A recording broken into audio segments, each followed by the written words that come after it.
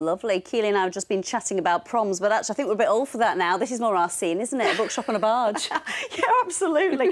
But yeah, they look lovely in the prom dresses. Oh, I was never did. as fancy at school though. Well, we never had proms. I think it's quite a new thing, isn't it? Well, I grew up in Grimsby, so there's no chance of a prom. Well, I was a there. Wakefield girl, so obviously things have changed there. Absolutely. It's been a bit of a dreary day, but it was a lovely start to the day. Just take a look at these couple of pictures. There's two here. They're of the sunrise this morning, and they're both really vivid, lots of oranges and reds, and that's because we've got lots of particulates in the air from Canadian wildfires.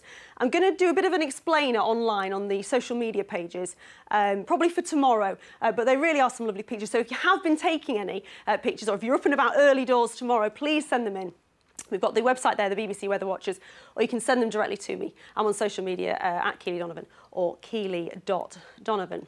So we are going to see a bit of an improvement tomorrow, but it is looking like a warm and humid day. And actually, this coming night looks like it's going to be a bit of a stuffy one as well. A bit more brightness tomorrow, but equally there could be an afternoon shower as well. And I think it'll stay humid until tomorrow evening. This cold front's going to push through, and behind it, clearer, fresher conditions through Thursday. Friday, we'll see things clouding over from the west before a band of rain. And at the moment, it does look like it's going to be pretty decent for the weekend, particularly on Saturday. So this is the satellite picture from earlier. A lot of cloud. We've still got some outbreaks of rain and drizzle across parts of North Yorkshire. That'll clear away. And it looks like an uncomfortable night for some. Temperatures not really dropping away very much lower than the daytime values, only getting down to around 16 or 17 degrees. So a warm and humid night to come. Let's have a quick look at those high water times, all at around midday tomorrow at 10 to 1 in Bridlington.